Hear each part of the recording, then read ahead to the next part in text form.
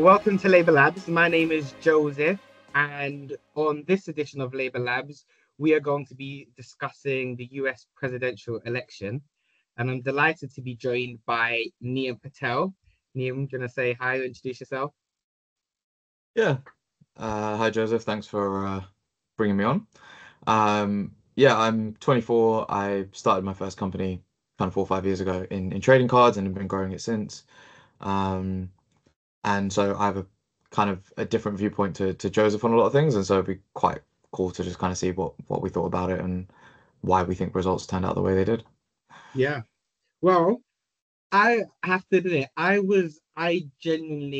know the bookies said that Trump was going to win, but everything that I was hearing and listening to said that Kamala Harris was going to win and that her team felt very strong hmm and convinced that she was going to win. Were you surprised, or did you always think Trump would win? I think, I mean, he was the favorite for a very long time, up until like kind of the last week or two, and then it, for some reason, got really close. I don't know if people got kind of cold feet, people kind of changed their Mm. mind. I don't know why the polling all the way to the end was quite close in the last like week or two. But I honestly thought once you had the assassination attempt, I thought, okay, it's done.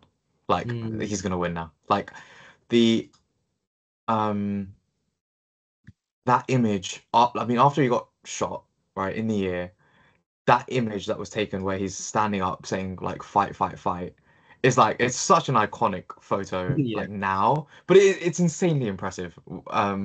When obviously someone's literally just tried to kill you. You don't know what the situation is, right? You don't know if they've been dealt with. You don't know if there's other shoot. Like you don't know what's going on. To not hide in that kind of situation and show that kind of strength. I think Mm. straight away the sentiment towards him like really changed. I think the other thing that I kind of opened my eyes to is, he's 78, right? Like my grandparents are 79 and they're like good for their age. I can't imagine them running a country or like Yeah. having that energy or desire to go and do something like that. And combine that with the fact that he's worth a few billion. He really doesn't need to be essentially risking his life to go. Like he could easily be chilling out and doing whatever he wants, right? So I think there was a lot of things from that day that people found really inspiring. Yeah. Um, Yeah. It was that was an iconic moment, but I guess there was, so I watched these videos online, and there's people going outside campuses or people's houses, and they're asking who you're gonna vote for, and a lot of people would say Harris in those videos. So mm. it feels like the people that were, Would you do you know the loudly. story of the stories come out with that French trader on Polymarket? Have you heard it?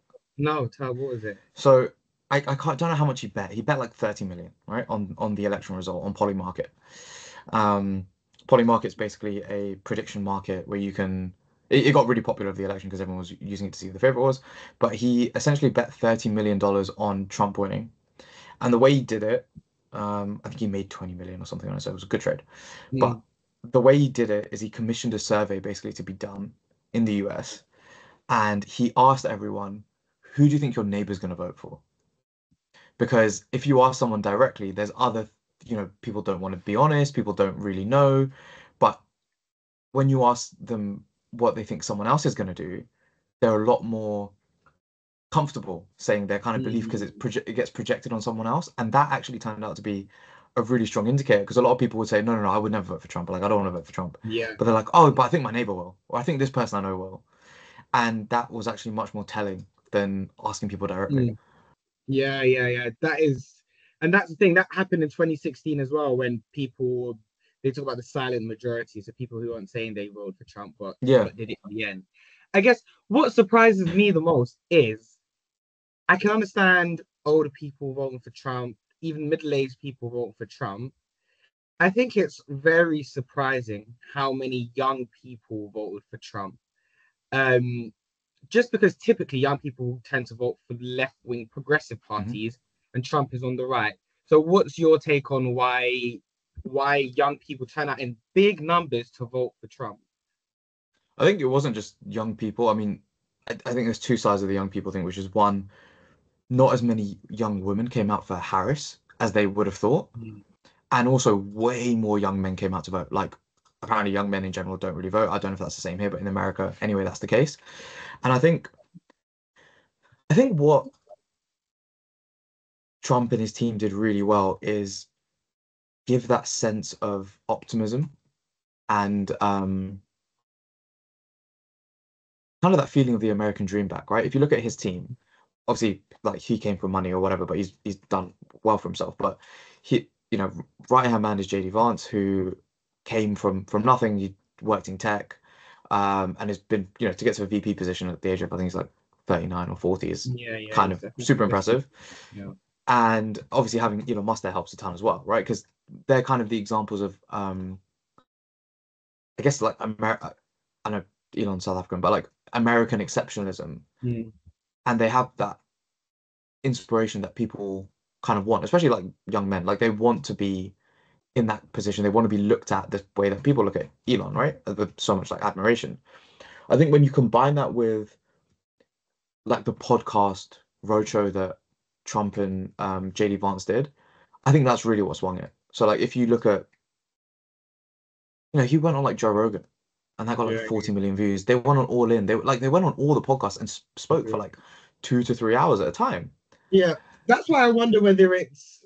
I actually wonder whether it was a cultural win that they had over an economic win, because it feels like you're right. Like we want to see people that are successful, yes, but you also want to see people that are kind of championing the values and the image of yourself that you hope to kind of be and become. And obviously, Trump and Musk, they're these people that are kind of big, bold, strident. And so if you're a young man, like you kind of look up to that in a sense. And Mhm. so do you think, I don't know, I felt like it was actually the cultural phenomenon of Trump, Musk, Vance, and all the kind of people and endorsements and celebrities that they had over actually the kind of economic sell of actually stock market, crypto, economic Yeah. growth, inflation. I feel like the cultural win was actually just as powerful, if not more powerful, than the economic argument when it comes to young people. Yeah, 100%. I mean, they kind of tie together. They kind of met people where they were, right? They weren't doing all these, they weren't on CNBC and stuff like that as much. They were on like the Nelk Boys podcast. They were on Logan Paul, and they Mm, were talking about things that would help, those audiences, right? So if you're a 20 to 30-year-old like guy or girl, how would them being in office benefit you?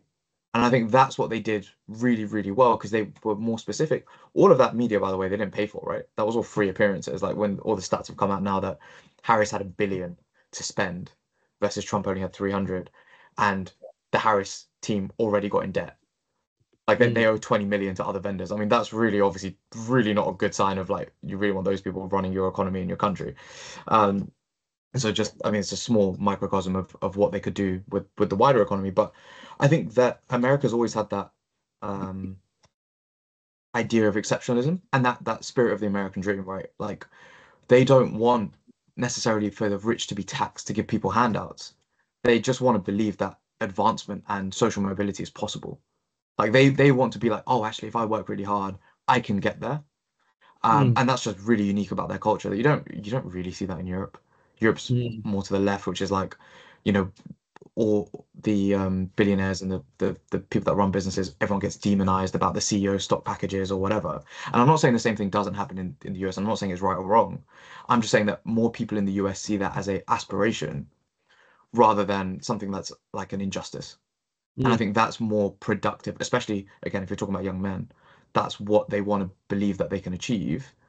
And if you're not pandering, but if you're saying we can support you in that vision, that's going to be what really gets them over the line.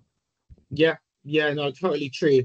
But I guess what comes with that is obviously there's a lot of losers. Not everyone makes it to the top or to become an Elon Yeah, of Musk. course. But what they did so well is they made you feel like you can become that, and that's what sells and that's what wins. I think the optimism was yeah, they really sold the optimism, and now that they've won, it's about what they're going to do in office, which is what I want to ask about next, which is he I find it so ironic that he's talking about drill baby drill, and then he also has kind of the king almost of the renewable Renewables. Yeah. energy There's so many paradoxes that I find hilarious with Trump, but that's such a key paradox. He's talking about kind of, you know, climate change is not a thing, etc. We're going to drill, and then he's got Elon Musk, who is literally driving the renewables revolution. How do you think that matches up? Do you think that's a positive to have that balance, or do you think he'll eventually kind of swing one way over the other? I think a lot of his rhetoric's always over the Mm. top anyway. I don't know necessarily the situation, but there's a lot of stuff like when inflation was really bad. I'm pretty sure it was under Trump, but the US has like a strategic oil reserve. During, 2022 when inflation was really bad, Biden depleted a lot of that. And so part of that is like, hey, this is actually kind of an issue for us now, like strategically. Like if we're buying all the oil from Saudi or Russia or wherever, we're not in control of our own energy, right? Which is obviously a big problem. And so on one side of that, you have, well, if we can drill and increase our own capacity, we're then independent. And that's obviously a very important thing, especially at the moment with how volatile like the geopolitical landscape is. So I think that's one side of it. Mm. Um, I'm curious to see like what kind of advancements Tesla, what kind of impact that's going to have. I mean, Tesla are obviously one of the only car manufacturers that also manufacture in America, which is another big thing for them, especially on the EV side. So I think if you look at both of those policies, I think the goal is to basically just bring more money into Americans' pockets. So whatever side of it doesn't necessarily matter where you stand on the kind of way you think ethically what the government should be doing. It's more that wherever you're involved in this, we're going to try and put more money in your pockets. Yeah. Do you think he can deliver on most, maybe not all, but on most of his policies to practice? Like in 4 years' time, so in 4 years' time, I think um, it won't be as bad as what people who voted for Harris thought it was going to be. But I also think that this coalition of voters that he got put together, loads of them will be disappointed. The poorest people will be disappointed. Minority groups will be disappointed, and he would have cut tax for the richest in America, so they'll be all be happy. But actually, the kind of working class, middle class people that he kind of won historically, I think they're just bound to be disappointed because I don't think he Mm. operates in their best interest. And so I think in 4 years' time, kind of the hope that Americans who voted Trump are feeling now will kind of have dissipated. Are you more optimistic than I am, or do you think he's bound to disappoint? I think it's very extreme the way the views are either way. Like people thought, oh my God, democracy is over if Trump wins, right? And other people are like, oh, this is going to be we're going back to the Roaring Twenties kind of thing on the other side. And the answer is it's going to be somewhere in the middle, right? It always is. It's never as bad as people think. I think if you look at the financial outlook of the US with like their debt and how they're actually functioning as an economy, I think under Trump it's going to be better than the alternative would have been under Harris. So I think that's one of the things you have to kind of compare it to. In terms of if he can deliver on everything he said, I'm not entirely sure. I think though, if you look at all the developments that have kind of taken place over the last like couple of years with AI and kind of crypto coming back, and r really the next phase of technology, right? If it was the Mm. internet and then it was mobile, phase three is somewhere between AI and maybe crypto. And the US has always been the place that innovates, right? That's why they've created trillion-dollar companies that employ hundreds of thousands of people, right? That's what's kept them as the growth engine of kind of the world. Um, Having a government that supports that and is looking to build good frameworks about that and get that investment domestically, I think will help. I think like you said, there's going to be minority groups and stuff that are hurt by this, Mm. but I think if you look at maybe the alternative, if it was overregulated or if all these businesses were scared overseas, you end up in a worse position kind of 5, 10 years down the line than being able to keep that talent in the country. Yeah, yeah. I want to end on crypto because like there's lots of similarities between the UK and America. But when it comes to crypto, actually, it's nowhere near as big. So in America, any podcast I listen to, or YouTube video I watch, or even just general news websites, they're always talking about crypto. Everyone's talking about crypto. They buying into it. They think it's the next big thing. They think it's the big thing now, and they're invested into it. And then here in the UK, we've got some people are aware of it, but there's not the hype that there is in America. I think there was a hype maybe during the pandemic, but like Yeah. currently there's not that hype that there was during the pandemic, and nowhere near the hype that's in America. Why do you think that is, in the sense that are we just behind and we're gonna catch up? Um, and what do you envision for kind of the future of crypto now that you have someone like Trump in office who is clearly a keen proponent of crypto, as opposed to Harris, who was more measured in her support of it? I mean, the I think there's two things there. Like one, the last government definitely wasn't measured. They were Mm, super anti. They were cutting off the banks from dealing with crypto. They were they had ridiculous regulation. They were going after Coinbase, which made no sense because the SEC had to approve their like S1 filings to become a public company, and then they went back and saying, actually, you're an illegal business. And you're like, then why did you let us IPO? It doesn't make any sense. So the last government was really, really anti and kind of delegitimized it. And I think you saw that the reason why the markets have ripped so much in crypto and like the crypto stocks is because a pro crypto government kind of legitimizes the industry now. And I think you've seen that with like the ETF flows, they've been massive because all these investment bankers and these wealth managers are all like, well, JD Vance like owns crypto. Trump has a like DeFi token, like he has his own NFT project. Like they're gonna help promote crypto within the US. So I think that's really good for the industry, and I think that's going to end up being really good for the markets because it just adds an extra layer of credibility. In mm, terms of like the cultural difference, I don't know. I think like I've seen this in trading cards. I think part of it is like honestly just disposable income. Like salaries in the US are twice as high, essentially.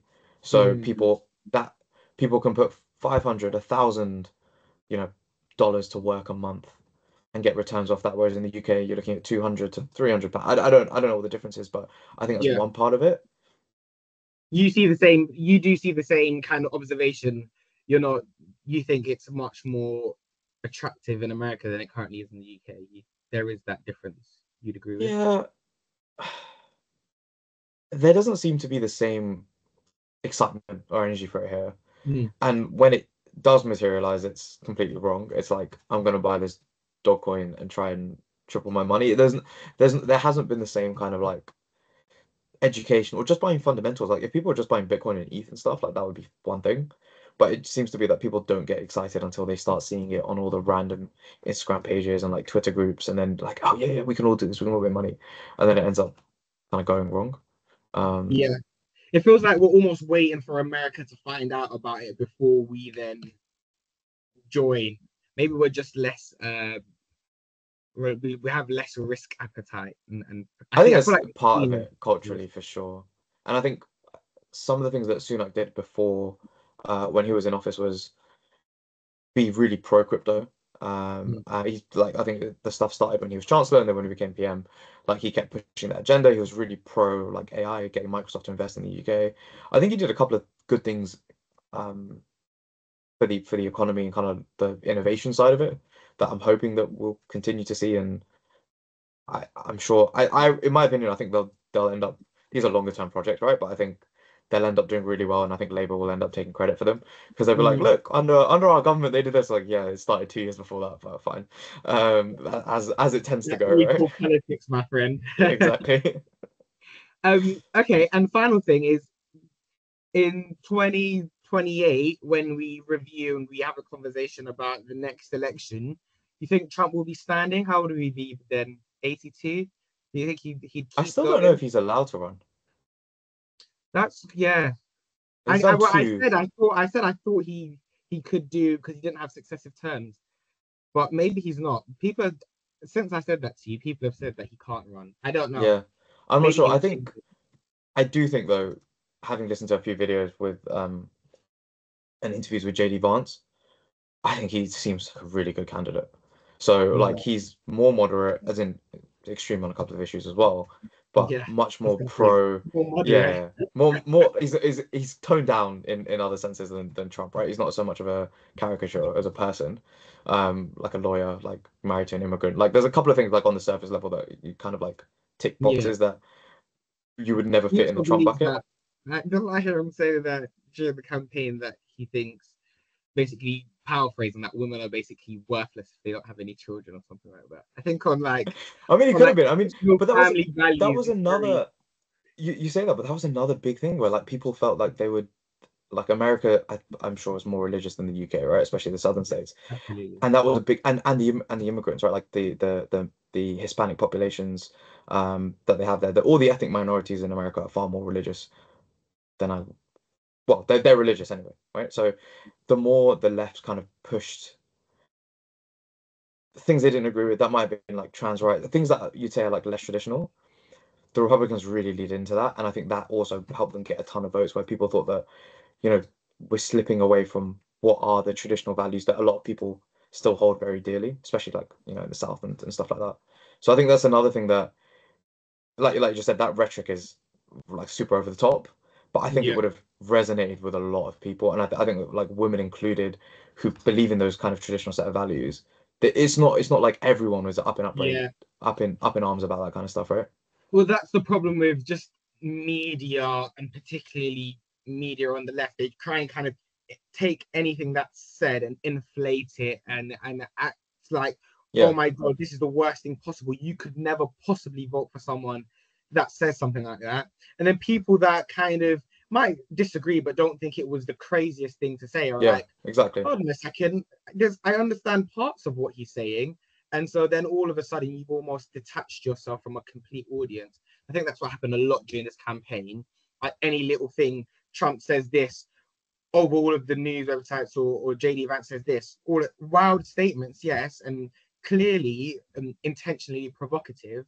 But I think the media kind of played into their hands by saying, "Oh my gosh," because I mean, people just have a wide range of views, a wide range of cultural differences, and so there's no one way of looking at things. And I think, yeah, I think the over the top play by the media definitely favored Trump and Yeah. JD Vance. Yeah, and in a way that actually backfired, right? Like that was all Yeah, written in a way that was supposed to hurt their campaign and make it less credible, but there's definitely a voter base that they kind of tapped into with that and got excited about kind of their office, their administration. yeah, yeah. Well, I look forward to us reviewing what Trump and Vance and Musk and the crew have done in office in 4 years' time. But for the meantime, thank you for joining me. And yeah, speak to you soon. Cheers, man. Bro, let me stop recording.